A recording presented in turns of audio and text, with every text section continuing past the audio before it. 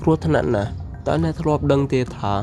ពីអត្ថន័យនៃលេខកូដដែលបិទនៅលើផ្លែប៉ោមឬមួយក៏ផ្លែឈើផ្សេងៗយើងគ្រប់គ្នាប្រហែលជាធ្លាប់ឃើញស្លាកសញ្ញាមួយចំនួនដែលបានបិទនៅលើគឺបន្លែនិងផ្លែឈើមួយចំនួនជាពិសេសនៅក្នុងផ្សារទំនើបប៉ុន្តែអ្នកបានដឹងពីអត្ថន័យរបស់ស្លាកសញ្ញាទាំងអស់នោះដែរទេជាពិសេសគឺជាក់លាក់ស្លាកសញ្ញាទាំងនោះក៏បានបង្ហាញពីព័ត៌មានលម្អិតរបស់ផលិតផលនោះលើពីនេះទៅទៀតនោះលេខកូដ PLU ដែលអត្ថន័យពេញរបស់វាគឺ price lookup គឺសំដៅទៅលើតម្លៃនៃផលិតផលដែល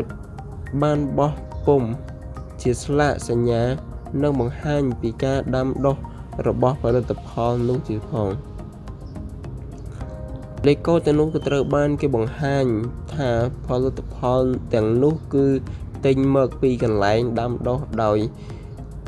ប្រើជីសរីរាង្គគ្មានជាតិគីមីផលិតផលតែបានមកពីការប្រើប្រាស់សារធាតុគីមីឬមួយក៏ផលិតផលតែបានប្រើប្រាស់ថ្នាំសម្លាប់សត្វល្អិតជាដើមខាងក្រោមនេះគឺជាការសម្គាល់ពីលេខកូដនៅលើស្លាកសញ្ញាដែលបានបិទនៅលើបន្លែផ្លែឈើទាំងនោះប្រសិនបើស្លាកនោះមានលេខកូដ PLU 5ខ្ទង់ដែលបានបិទចាប់ផ្ដើមដោយលេខ9នោះវាមានន័យថាផលិតផលនេះក៏ត្រូវបានដាំដុះដោយយោងទៅតាមស្តង់ដារក្រសួងកសិកម្មអាមេរិកទៅតាមបទដ្ឋានសរីរាង្គវាមានអត្ថន័យថាផលិតផលនោះក៏ត្រូវបានដាំដុះដោយប្រើជ្រើសយកសរីរាង្គគ្មានជាតិគីមីប្រសិនបើមានលេខកូដ4ខ្ទង់ដែលចាប់ផ្ដើមជាមួយនឹងចំនួនលេខ3ឬមួយក៏លេខ4បានបង្ហាញថាផលិតផលទាំងនោះគឺត្រូវបានផ្ទុកជាមួយនឹងថ្នាំសម្លាប់សត្វល្អិតលើសពីនេះទៅទៀតនោះគឺវាបានបង្ហាញថាផ្លែឈើឬមួយក៏បន្លែទាំងនោះត្រូវបានប្រើប្រាស់ទៅដោយថ្នាំគីមីដើម្បីឲ្យលូតលាស់លឿននៅក្នុងករណីស្លាកសញ្ញាលេខមាន5ខ្ទង់ចាប់ផ្ដើមដោយលេខ3នេះវិញគឺវាបង្ហាញថាផ្លែឈើគឺត្រូវបានគេដាំដុះដោយប្រើពន្លឺអគ្គិសនីដើម្បីឲ្យលូតលាស់និងសម្លាប់មេរោគផងដែរប្រសិនបើស្លាកសញ្ញាទាំងនោះមានលេខ5ខ្ទង់ហើយចាប់ផ្ដើមដោយលេខ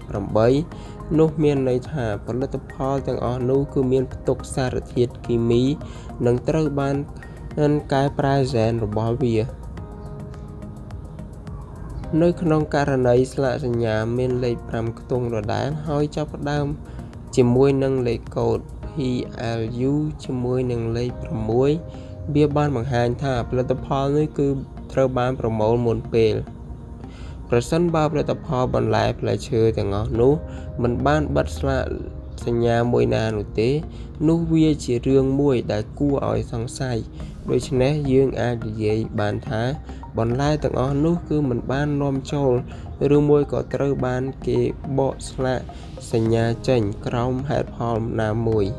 ដូច្នេះហើយដើម្បីសុខភាពរបស់លោកអ្នកនិងគ្រួសារអ្នកត្រូវតែពិនិត្យឲ្យបានច្បាស់លាស់ពីស្លាកសញ្ញានៅលើផលិតផលទាំងអស់នោះដើម្បីដឹងពីប្រភពដាំដុះច្បាស់លាស់